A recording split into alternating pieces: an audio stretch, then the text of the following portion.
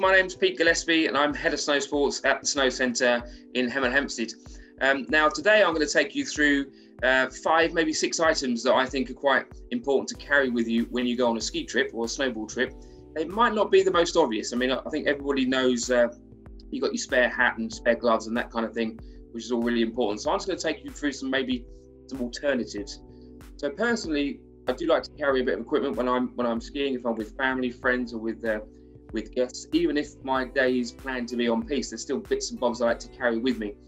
So I carry a rucksack. Now I have various rucksacks for various activities. So some quite high-techy rucksacks if I'm off-piste skiing, which would, to be fair, be too much for a day on the piste, a day teaching on the piste. So I have a very lightweight tube rucksack. This one here. Now this literally weighs nothing.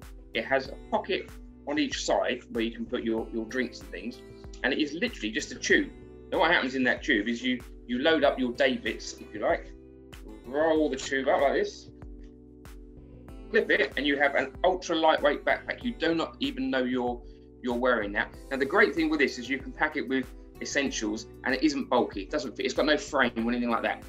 Absolutely important. Now one of the most important things I'll put in there first of all is a pocket first aid kit. These are very inexpensive. You're looking at maybe, I don't know, £10 for this first aid kit. And what's in here is the basics like plasters, some basic bandages and gauzes, the things that are going to help you in a minor incident. One of your family, friends, children catches their finger on the edge of the board of the ski. Obviously this can deal with it. If there's a bit of a bleed, you've got enough here to kind of stop that whilst you get medical help. So obviously this isn't going to kind of be something that you're doing open heart surgery with on the slopes, but it certainly is a great little pack. Also in here, really important, space blanket. These space blankets again are really inexpensive, and this fits in here. Now the space blanket would provide some insulation from the cold and the wind if you did have to stop and deal with an accident, if you were in an accident on your party or you came across an accident. By wrapping someone up in the space blanket, you're going to conserve some of their heat. Really important thing to remember with these is they're ultra lightweight, which in some respects is fantastic. It means they fit in there perfectly. Also, it means in a windy situation, if you let go of that, that's gone. So be careful of that as well. But these 2 items together, absolutely fantastic. That fits into your rucksack. The other thing I might put in there personally is a few little tablets for myself, you know, like a Nurofen or something if I've got a sore knee, or maybe I've overdone the après ski. So it's always a good idea to have something like that with you. So that goes into our little bag here. Now the other thing, I'm not wearing glasses today, but quite often I wear glasses. I don't wear them to ski. A lot of my friends and colleagues do, and they have this issue with them steaming up. So what we've got here is these lens wipes, which are absolutely amazing for defogging a lens, whether it be on your goggles or on your glasses. Just by wiping across the surface, you'll give them a really high quality clean. It doesn't damage the glasses. They're made for glasses and optics.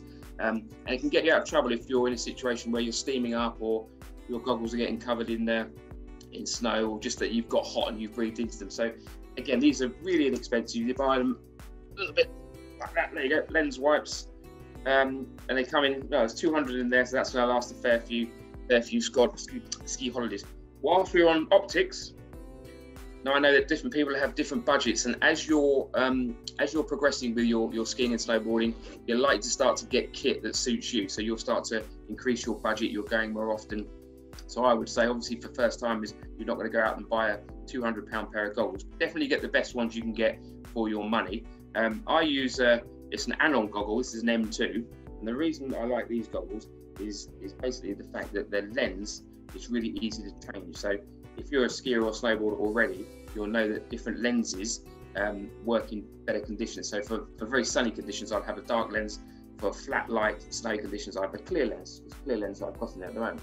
What I like about this goggle is that just pops out like that and then pops back in. So yes, these are kind of higher up on the budget. So my advice would be to buy what you can afford and then gradually start to increase your budget as you go. Goggles and optics, along with something to clean them with, is a really good plan.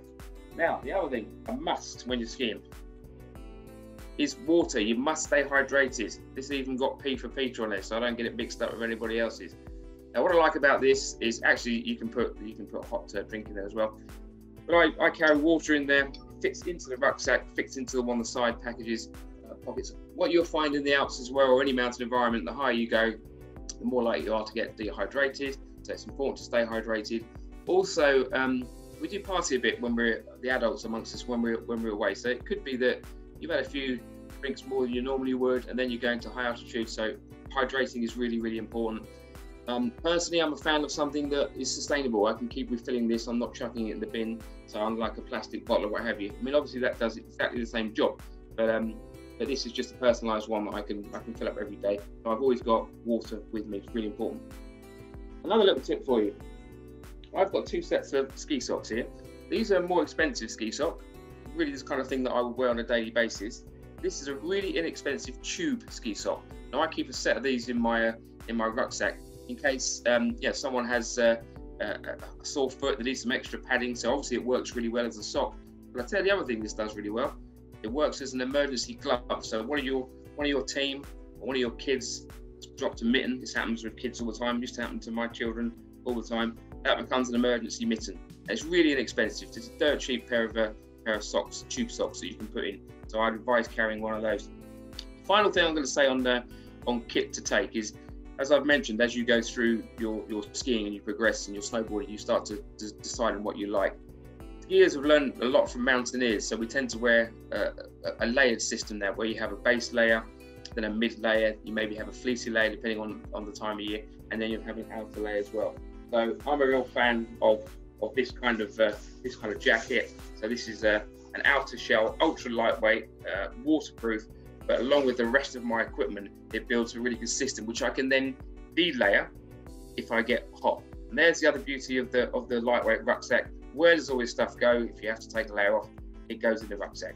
The only thing you will find is, as the party leader, you will end up carrying everyone's bits and bobs because you become the person that is the pack mule. I hope that's been useful for you guys. Consider some of those points I've made, and hope you have a great snow sports holiday when you can.